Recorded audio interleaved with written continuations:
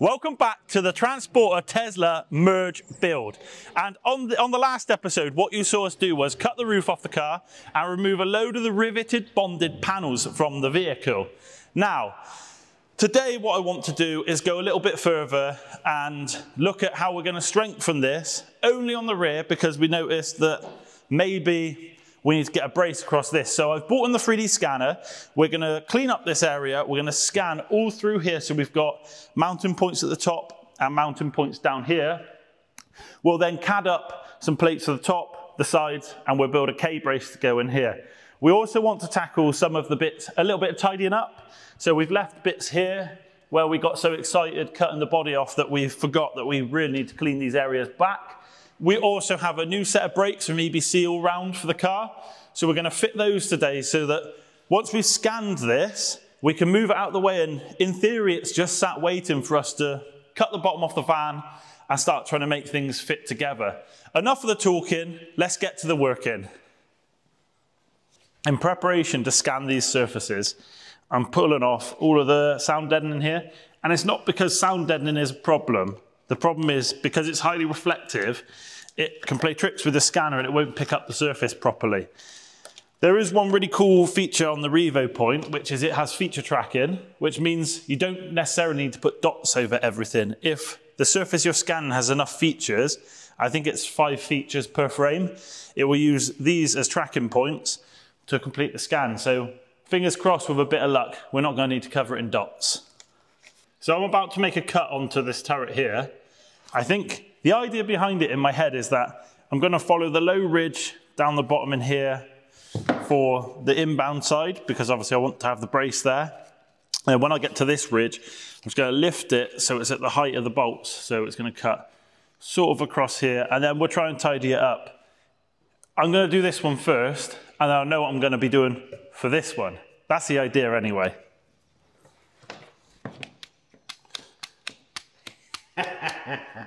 Nope.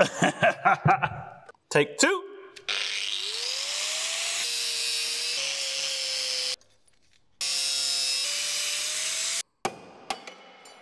That'll sort of do it.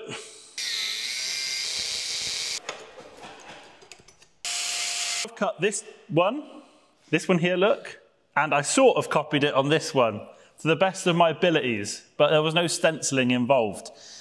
Now I've got a flappy disc on here, and I'm just going to clean off these points here because I want to put a flat plate over the top of here, and I'll neaten up the edges. I'll do the same on this side, and then we should be in a really good position then to get a clean scan of it, so we can drop the scan into CAD and we can look at making the plates for here. And also I've scribbled around the holes here that actually have threads in and taken pictures, so on the scan I'll know which holes are threaded. I could have put studs in them, but I don't have any studs to put in there for the scan to pick up. So we'll work with what we got. We'll make the plates and then we'll make a brace for here.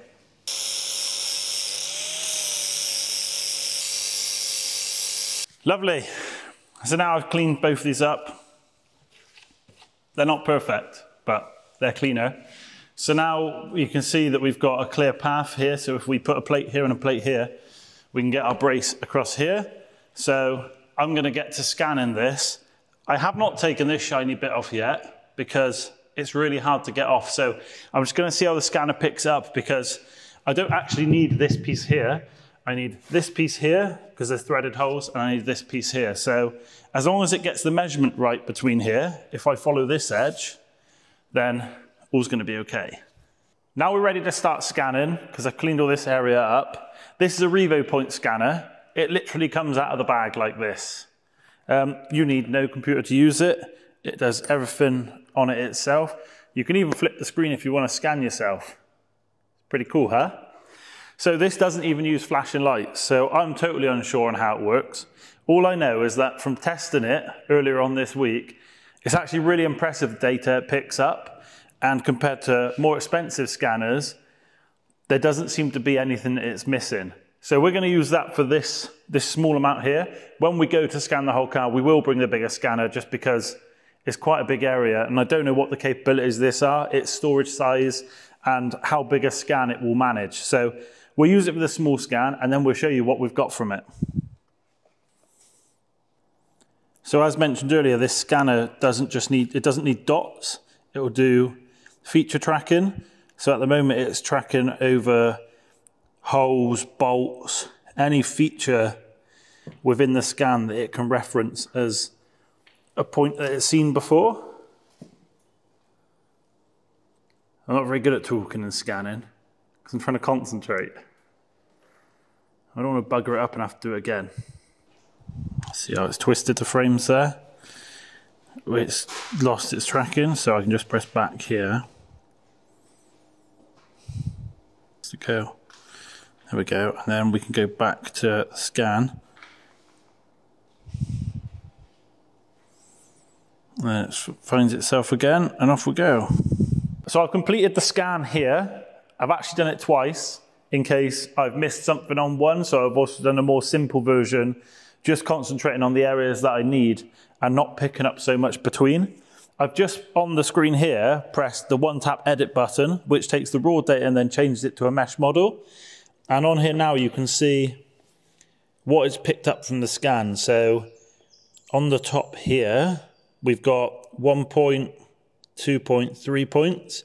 So it's actually picked up enough on that side. And over here, it's actually picked up even better, 1, 2, 3 points. And we'll have a look and see what it's picked up down here. And you can see here, it's picked up the holes here for us to fasten down the bottom. Always the fear of scanning is that sometimes they'll overlap. You might end up with a slightly skewed model because it will slightly lose its reference point and it will overlap. You can clear that, which is what the editing does. It tidies it up. It will remove anything that's not joined to the main body by a percentage of the body size. So that's done. So I think in the scans now, I've got enough between the two to pick the best one, and then we can model that. So we'll have to get this loaded to the laptop to do that, and then we can look at CADing up the brackets that we need for here, and then we'll do the tube work in place. As EBC have sponsored us this lovely set of brakes for the Tesla, I thought we'd better turn our attention before we fit them to see if we can clean up the calipers a little bit. Tesla are nice enough on their performance models to paint them a lovely red, but as you can see, they're a bit dirty. So what we're going to do, we're going to spray some iron removing spray on there from GTechniq. This should get rid of all the iron and all the brake dust buildup that's on them, and hopefully they're going to look a nice cherry red again, ready to race. All the little bits in all the hard to reach areas, and then I'll swill it off with some water and give it a wipe over with a microfiber cloth.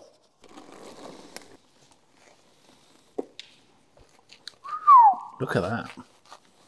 You're going to wipe your ass with one piece of toilet roll. It's never going to happen. Don't matter how many times I fold it. Here we are now. We're going to start with the brakes on the Tesla. We're going to start here at the front.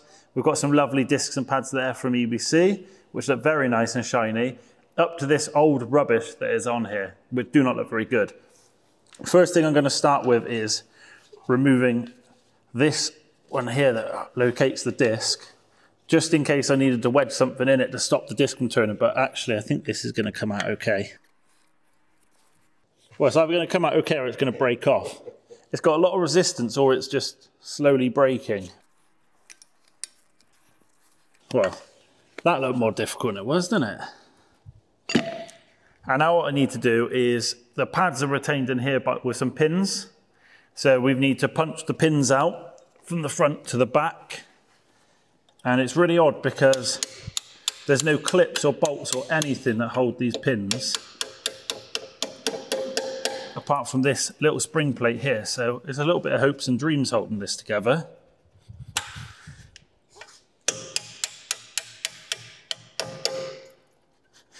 Got my punch stuck.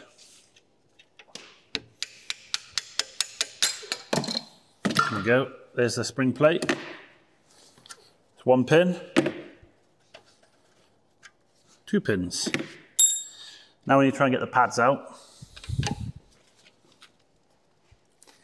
which means I need to use this.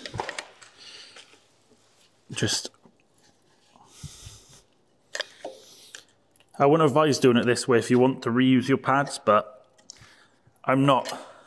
So I'm not doing it any special way. I'm just trying to push the pistons back enough to release the pads off the disc. One pad. So the disc was held on by all this corrosion. Wow, they're bad. All this corrosion here was holding the disc over the back of the drive flange. So it was difficult to get off. Look at the state of that. Luckily we have some nice new ones. Now, if you need parts to repair an EV, check out evbreakers.com. They stock all different parts for all different makes and models of EV as they're taking them apart every single day. They've also got a massive knowledge base of how you replace and repair those parts. They have a YouTube channel, so go and check out EV Breakers. And I'm talking about them because they are actually our main sponsor for this build series. They have supplied me this Tesla Model S, well, obviously, as you know, what used to be a Tesla Model S Performance. So this wouldn't be possible without them. Just putting a bit of copper grease on here, just so when we fit the new disc, if it's on there for a while, it won't bind to the drive flange and then not be able to get it off again in the future should we need to change the brakes again. By looks of it, I don't think they go through brakes very fast because that disc has got to be changed because the state of the disc, not because the state of the pads. The pads actually still have plenty of meat left on them, but the discs have rotten out because on EVs we don't actually use the brakes very much because we have regen, which the motors do a lot of the braking and slow the vehicle down. So the brakes are just there as an extra.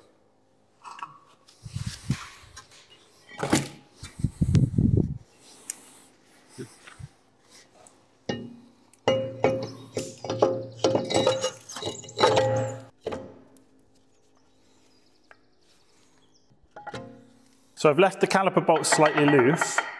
The reason for this is, when I'm trying to put the pads in, because they're 4-pot calipers, if they're not completely pushed back, they'll just keep pushing the pistons side to side. With this little bit of play here, it's just going to give me a bit more room to get the pads in, and then I'll tighten them up once the pads are in place, because the pads will push the pistons back evenly. There's probably a tool to do this perfectly, but I don't have it, so this is how I'm doing it. Goes in that way around. That way? That way. One pad in. Yep, so the springs are not back in now. Sorry, not the springs, the pins. The spring clip is nicely in there and against them. So that's what's going to hold that in place. I'm only assuming these little bits here are to stop any squeaking and silencing from the brakes. Being an EV, you're really going to hear any brake noise if you get it. That's the only thing I can assume those are for. So now I'm going to tighten up these ones at the back. The torque spec for these is FT, if you know what that means. Ta-da! The rear ones are almost exactly the same process. The only difference would be that you usually have a handbrake caliper here. We've removed that because at the moment we can't power up the vehicle. We won't be able to release the handbrake to push it in and out. So we've just taken that caliper off, which is all you'd do if you were changing this. You'd unbolt and remove the handbrake caliper first. Apart from that, exactly the same as the front. The scan we took of the Tesla is now into Fusion 360, and it's not very easy to move without a proper mouse, but you can see the mesh here, made up of loads of little triangles. This is the scan. On top of that scan, I've had to put some planes. So I've added a plane where we want the bolts on the lower section and some planes on where the top mounts are going to be. You can see them up here. And on top of those planes then I created sketches. And from the sketches we've then created the plate we want to cut, which is now a separate model here. So what we're going to do now is create a flat pattern from this so we can save the DXF. And then we're going to get them cut on the plasma cutter just over here.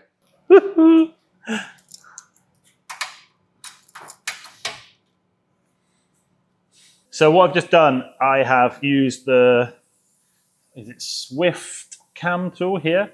And what that's done is I've put the DXF into there that we've created from Fusion. That has created a G-code, which the G-code is what the CNC machine here needs to use to know all its points of reference where it's cutting. So I've fired up the machine, turned the air on, turned it on. I've referenced the machine, so now it's zeroed itself over there. It knows all its boundaries. So the G-code's now in. I've zeroed the X and Y. It will self-zero its, what's the other axis? It's Z axis. So we literally are just going to press run G-code and off it goes.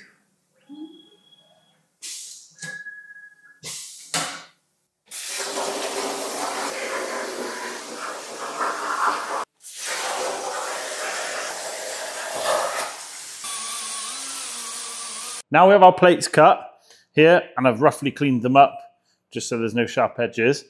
They've obviously been designed in the CAD. Now what we've done, we've selected our tube, which is here. And because we need to fit it into Chris's overly small car, we need to try and figure out what sort of lengths we need it to be cut in.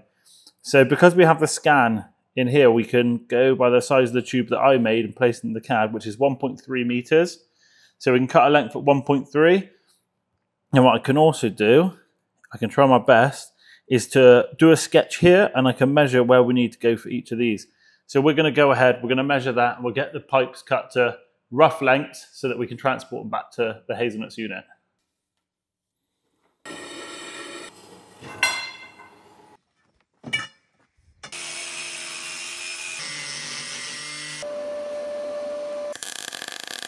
We're now at the point that we are bracing the Model S.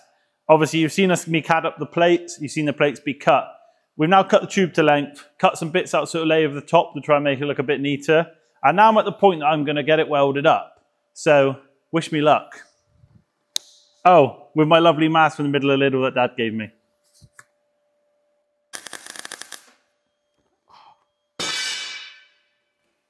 Which doesn't bloody work. So now I'm going to have to go and get myself a better welding mask, because all I can see right now is stars. And if you've ever had arc-eye, you will never want it again in your life. I think we're going to end the episode there with where we are with this. It is roughly tacked with the old shut the eyes before you weld.